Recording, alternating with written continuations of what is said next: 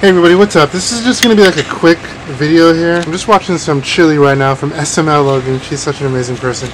This is going to be like a short like vlog. I'm going to turn this off. Hopefully that wasn't too loud. This is going to be a short vlog. I'm just giving like a little update on the controller that I have.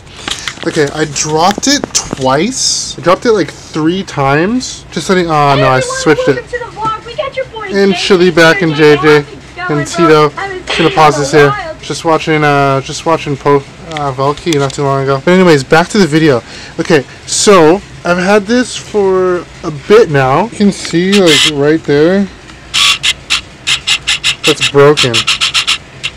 That's broken right there. Like you can literally see this part like coming out a little bit. It's not supposed to flick like that. Only because I believe I pushed this in way too hard. Now this analog, right? This analog, the right analog right here, is slightly. It's like it has like that slow like rough feel. Like it's not smooth like this one.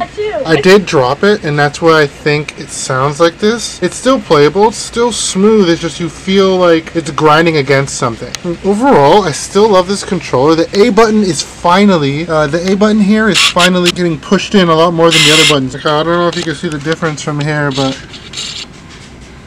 like the A button is a lot easier to push in now. The Y, the B, and the X button still feel like they're brand new, only because I constantly push the A button down when I'm jumping in Overwatch. I've switched up the outer layer for the analog here. This one gives me a wider reach, and this one's a shorter reach. Actually, no, this one's a wider reach. This one is a shorter reach. I kind of put the two on there to try out the combination, and I love it so far. Other than that, the controller is perfectly fine. Everything's just perfectly fine. I'm just literally here, just chilling, watching some Chili vlogs. Just finished watching Valky, and I'm giving you guys a review on this controller. I still think it's worth the price. Hopefully they have another controller that I can try out and do another review, because I would love to buy another controller from these dudes, and we'll see where it goes from there. I am gonna have to buy another paddle though. Like another paddle is needed. Like I desperately need to buy another paddle. Like you see that there? Broken. This is finally starting to peel off. The paddles, I mean the triggers are perfectly fine. They're still perfectly fine.